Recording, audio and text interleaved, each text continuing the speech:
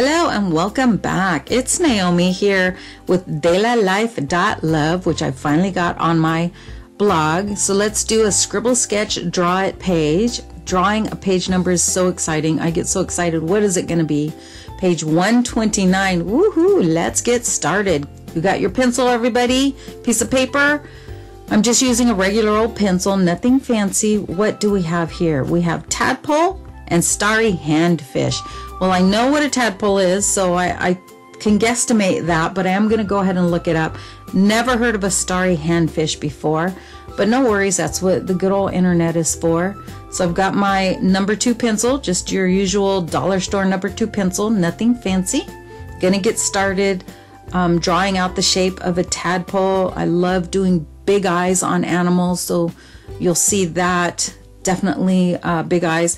And I want to make sure I don't start it too big on the center of the page because I've got 2 animals here to draw. So hopefully you guys are doing the same, following along. You've got your pencil and paper, and this is how I kind of get my ideas and shapes in place. Just look online on my cell phone or on the computer at my desk and find one of the animals that I think is giving me basically what I want, and then I start drawing.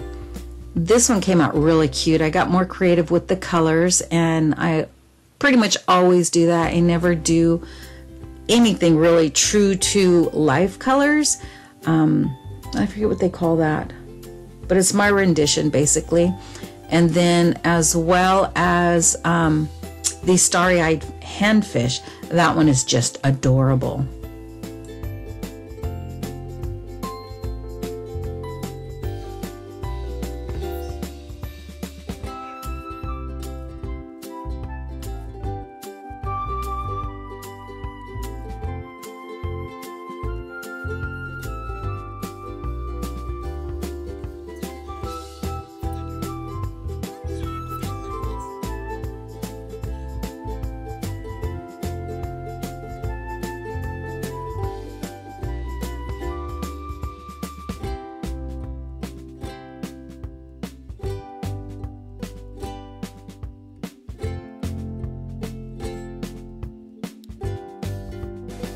Starry-eyed handfish is kind of like this flat disc with little arms and legs and a long tail, almost like, what do they call it, a stingray. And it's just very cool looking. You'll see it's pretty flat, very much kind of like a cross between a stingray and a frog, and it's, or a horny toad, or horned toad, I guess. We used to call them horny toads. But it's a fish, very cool looking, and I love the bright colors, so I used a lot of pinks, reds, and oranges on the starry handfish. I want to call it a horned toad. Starry handfish. So again, with my pencil, just doing a pencil sketch and getting this starry handfish going on the page. So I can't wait to see your guys' rendition of a starry handfish.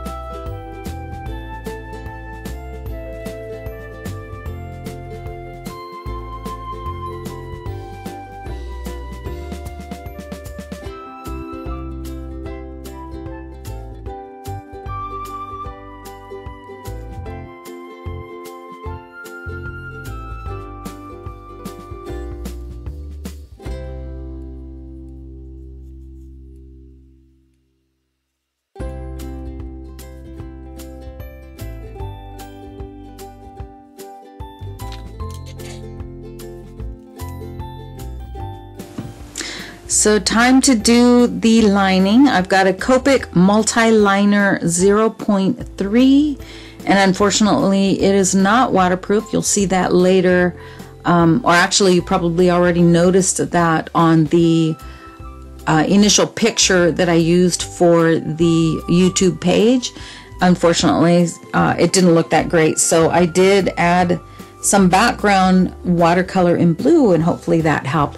But this was a lot of fun doing the little pointy, oh gosh, I don't know what you would even call them, when like the horned toad has points on his back, this little starry handfish has points, and that's where I'm trying to just do the lines, and then I'm gonna, with the paint, kind of make it a different color so you can see that it's actually sticking up from the body of the starry handfish. Very cool looking fish. I'd like to see more of these sea creatures, and maybe you can find them in a aquarium. That would be cool. I love going to those. Anyways, I digress some more.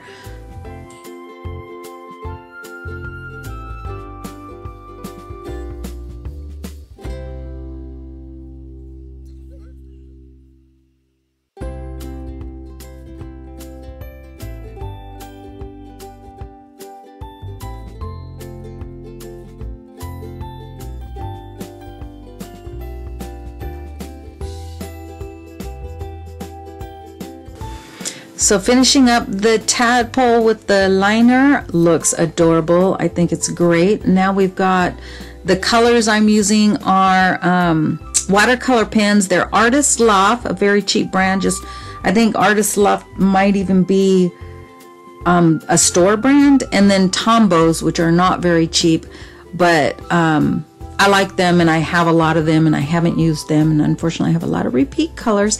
But as I said, I'll list everything down below so that you can see what colors I use to get these vibrant creatures on the page. And you see I did some color swatching to decide what colors I actually wanted, and the watercolor came out very well. The page held up really well. You'll see that as I do the watercolor painting. I flip the page back and forth so that I can see if it's really coming through.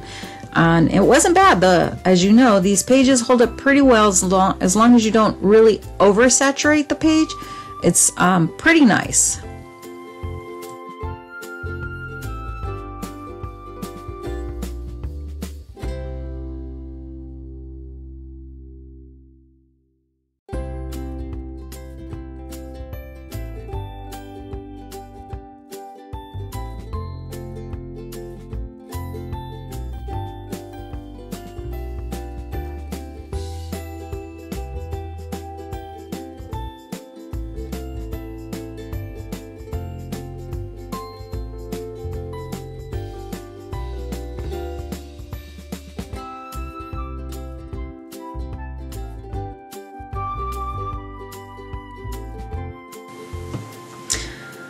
So unfortunately, here's where you see I'm trying to use watercolor, and it's not working on the Artist Loft and Tombow watercolor pens. With Tombows, you really usually can spread it around, but I'm thinking it's because there's no grooves. This is not watercolor paper, and it's just not working out. So this is where I decide to switch and use the Ohuhu ink markers. Again, I will have those listed down below as well. But I'm still trying to get through with the Tombows. I just use them as markers now, and I don't use watercolor on the page anymore. So even though I said watercolor holds up pretty well on this, I didn't use a lot. It's because I ultimately squashed trying to make it watercolor and just use the watercolor pens as markers, which is perfectly fine because everybody who uses Tombows knows that they're good as markers and watercolor pens as well. You don't need to have them. You can use colored pencils, of course, or whatever tools you choose to use are perfectly fine, and I'm sure everything will come out great. And as I said, I'm starting to get repetitive, but I would love to see your work.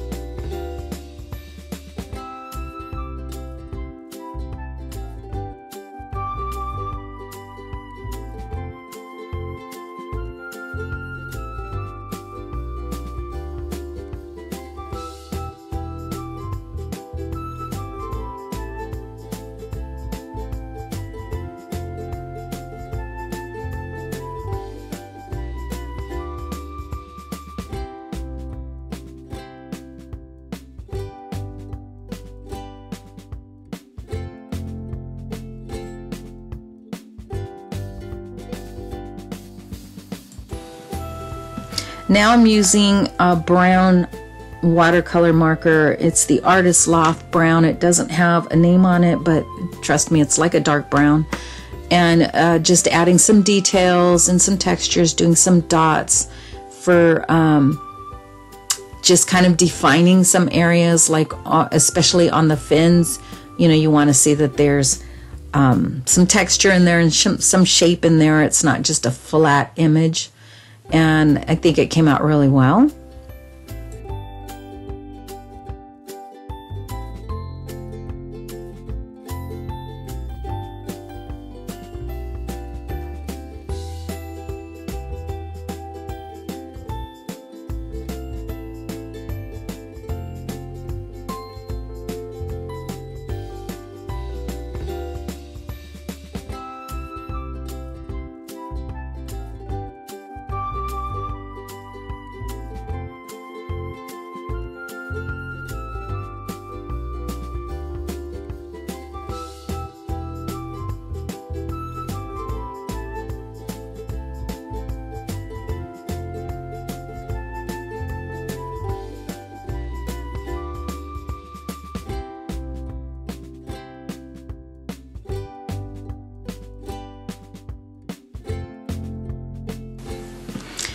So with a little bit of a darker orange pen, I'm just brightening Starry up. Starry handfish is not really easy to say, but I'm adding some more shading on the fins and darkening the fish up, and I think just looks great. So I'm really happy with the way Starry handfish came out. Doing a little bit of highlights now with a darn it, what do you call that pen? I moved them now, so let's see. Posca, a white Posca for highlighting, kind of adding like little splashes so that it looks like she's glimmering in the water. You know how when you pull a fish out of the water, it's got this glistening. I know it's kind of a slimy stuff that protects them in the water, but that's what I'm using the white Posca pen for.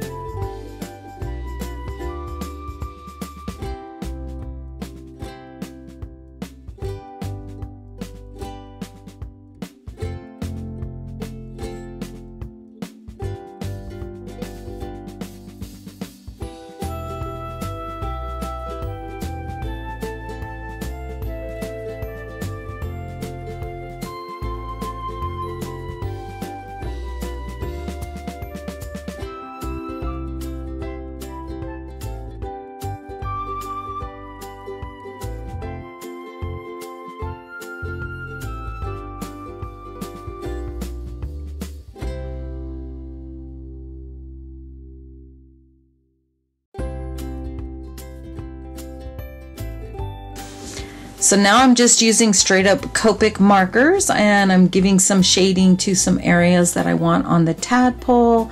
I'm just using a light gray. Again, they will be listed down below. It's kind of a greenish gray because I wanted to go with a bluish, greenish looking tadpole. And I really, again, love the way this little tadpole turned out. So I hope you enjoy it, and I will talk to you about the next color.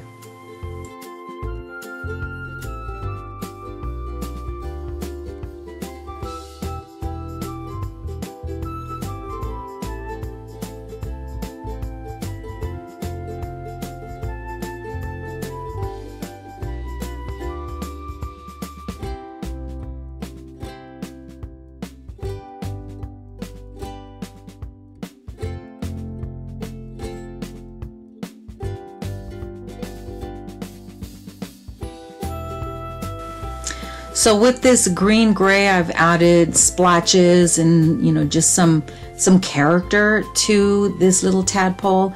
And now I've chosen some greens, various greens to add to the areas that aren't colored in, obviously, and I'm going to do some more splotchy work, little dots, and just add some character to this little guy.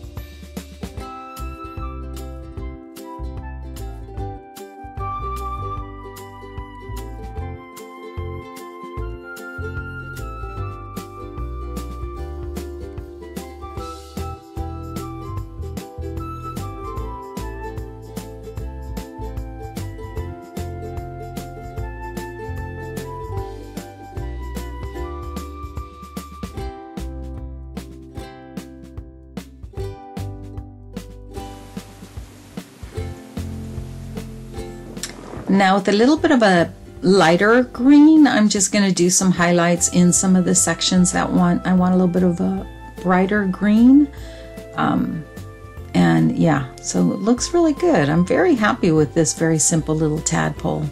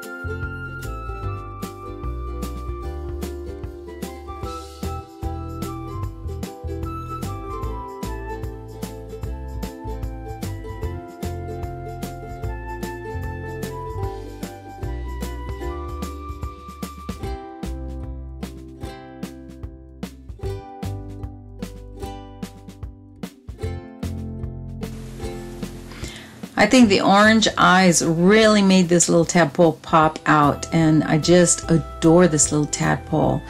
Had a lot of fun with this page, and I'm just getting more and more excited with each new page.